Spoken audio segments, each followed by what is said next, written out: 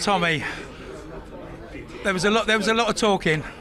Oh. Yeah, all done. Oh. Listen, we came from the bottom. Come from nowhere. Doing running around a little park in there. Listen, mate, me and me son. Yeah. Oh, John, I can see tears in your eyes there. Yeah, Listen, we've done it. This is for him tonight because at the end of the day, I wouldn't be here without him.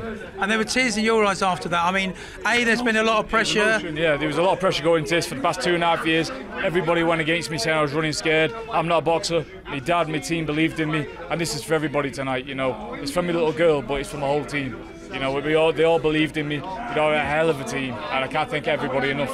Well, that was the thing. I mean, as you know, I'm a dad myself, and you had to be kept apart. Essentially, didn't have to be, but you know, in order to train for this, when you should have been spending more time with her, I guess, in your head, and now she gets your attention finally. 100%. I can't wait to go home, spend some good family time, you know, and be a dad. You know, at the end of the day, she was born 3 weeks ago. I was there for the birth and I had to go straight back in camp.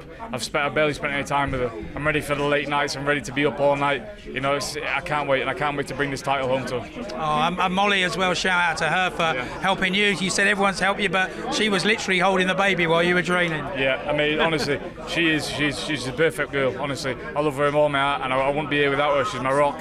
You know, I'm a family man now. You know, and that's all I want to go back to. And a little bit about the fight. We will talk about the fight. First of all, I mean, I thought Jake Paul was better than I thought. Did you think that as well? No, definitely. He's a tough guy with some good shots. But at the end of the day, you know, I told you there's levels above this. You know, at the end of the day, a main event, I had the world on my shoulders. The world was watching this fight. You know, there's a lot of things to deal with. I'm only 23 years old. It's my 9th fight.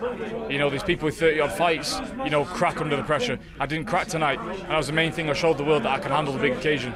Well, I mean, this fight, considering it's an 8-round fight, it's not a world title fight. You had Mike Tyson here, you had Cristiano Ronaldo here, you had Deontay Wilder here, you had your brother. I mean, it's absolutely crazy. Yeah, 100%. Listen, at the end of the day, everybody's here, the stars turned out, and I got a victory in front of all of them. At the end of the day, tonight, Tyson's the best heavyweight to ever lived, but tonight was my little piece of glory. You know, I showed everyone who Tommy Fury was. And it must have been nice to you, the crowd all getting behind you, chanting your name. Yeah, definitely, honestly, Saudi Arabia's been amazing. I love everybody in it, and thank you, honestly, because they've treated me and my team like kings through being here. And Saudi, I'll be back.